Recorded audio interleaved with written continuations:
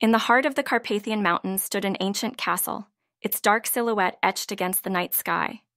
It was rumored to be cursed, haunted by a femme fatale whose beauty was only equal to her deadly cunning. For years, hunters had ventured into the wilds, always seeking the enchanting seductress, driven by a mix of desire and fear.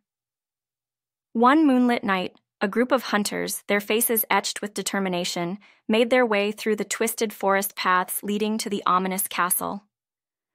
Among them was Victor, a seasoned tracker whose obsession with Elara bordered on madness. He believed he could capture her, unaware of the fate that awaited him. Inside the castle, the vampiress, known as Elara, moved like a wraith through the shadows. Her eyes, an entrancing shade of violet, watched the hunters' every move. She knew they were coming, their heavy footsteps echoing through the ancient halls. As the hunters ventured deeper into the castle, Elara's presence enveloped them like a seductive mist. One by one, they succumbed to her charms, their resolve melting away under her gaze. Victor, too, found himself captivated by her beauty, his determination waning as he fell under her spell. But Elara was not just a mere seductress, she was a master strategist. Sensing their vulnerability, she manipulated their desires, leading them further into the castle's labyrinthine corridors. Each step they took brought them closer to their doom. In the heart of the castle, Elara revealed herself, her crimson gown cascading like blood against the stone walls. The hunters, entranced and powerless, watched as she approached Victor. Her touch was like ice and fire, sending shivers down his spine. "You seek me," she purred, her voice a melody of temptation. "But in the end, it was I who found you." With a swift movement, Elara revealed her fangs, sinking them into Victor's neck. His gasp of pleasure mingled with pain as she drained his life force, leaving him weak and helpless.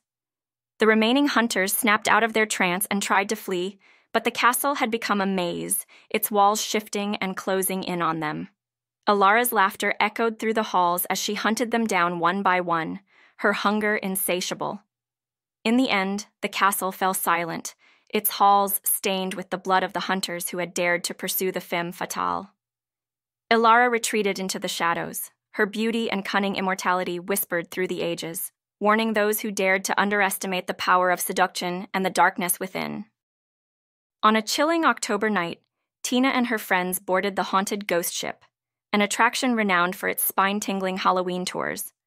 The ship, adorned with macabre props and enveloped in eerie fog, set sail, promising an evening of fright and fun. As the night progressed, the ship ventured deeper into a thick fog bank, where the atmosphere grew laden with suspense. The crew, disguised as ghosts and ghouls, intensified the experience with cleverly staged scares. Tina, initially frightened, found herself exhilarated by the haunted spectacle, her laughter echoing over the dark waters.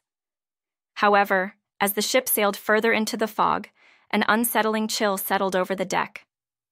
Whispers rode the wind, and ghostly apparitions, seemingly beyond the crew's control, began to materialize. Tina's laughter waned, her friends exchanging uneasy glances as the playful frights morphed into something more sinister. Separated from her friends, Tina ventured into the ship's depths, where the illusion of playful spooks gave way to genuine terror. Strange cries echoed through narrow corridors, and ghostly hands reached out from the fog, grasping at her. The ship groaned as if echoing the pain of souls long lost at sea. In the heart of the fog, Tina realized the ship's true nature, a vessel cursed by vengeful spirits. The playful Halloween tour had become a nightmare as the ship's real inhabitants, ghostly and vengeful, revealed themselves. Tina's screams joined the chorus of the damned as the ship, now truly haunted, faded into the fog, leaving behind a chilling tale of a Halloween night gone horribly wrong. On a Halloween night, when the stars aligned just so, a cosmic anomaly occurred above the quiet town. A bewitching creature, not of this world, descended from the cosmos, its iridescent tendrils trailing behind like ghostly wisps. Unbeknownst to the townsfolk, a sinister enchantment was about to unfold. As the clock struck midnight, the creature's presence spread like a shadowy veil, captivating every soul in the town. Its eyes glowed with an otherworldly light, and its whispers carried on the night breeze wove a seductive spell around the town. People began to act strangely, their gazes vacant, as if their very life force was being drained away. In the heart of the town, at the old town square, the creature hovered, its tendrils reaching out like ethereal fingers. One by one, the townsfolk approached, their faces devoid of emotion. They stood in a trance, completely in awe of the bewitching visitor. As the night wore on, the town transformed into a ghostly spectacle. Streetlights flickered, casting eerie shadows that danced on the walls of the enchantment-bound houses. The once lively town square became a haunting scene, where the drained life force of the townsfolk fed the creature's insatiable hunger. Among the entranced, young Tommy, a curious boy, resisted the enchantment's pull. With a trembling heart, he ventured closer, observing the cosmic visitor with a mixture of fear and fascination. His eyes met the creature's, and for a moment he glimpsed the void of space within them, realizing the true horror of what had befallen his town. Summoning all his courage, Tommy raced to the town's ancient library, seeking knowledge that might break the creature's spell.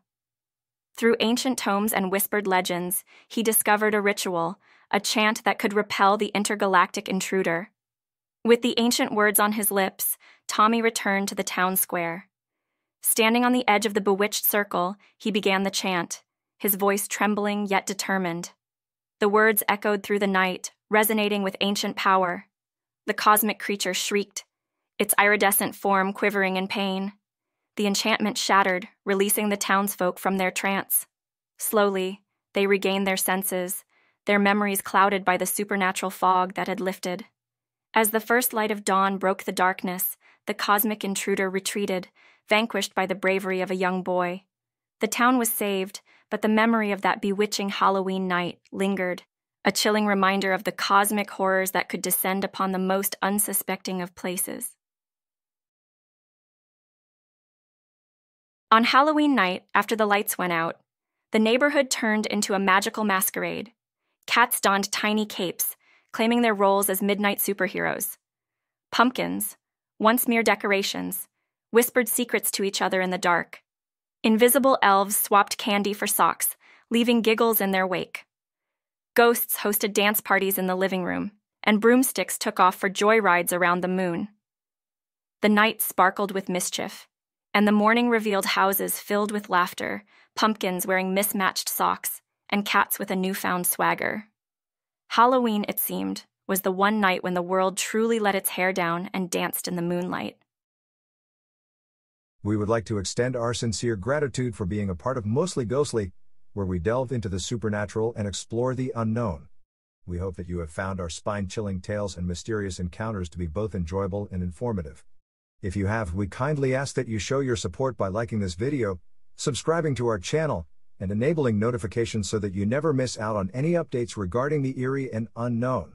We believe that sharing is caring, which is why we encourage you to share these shivers with your friends and loved ones. Remember to stay courageous in the face of haunting experiences, and may the spirits watch over you. Keeping your curiosity alive is crucial, so embrace the spooky and continue to seek the truth.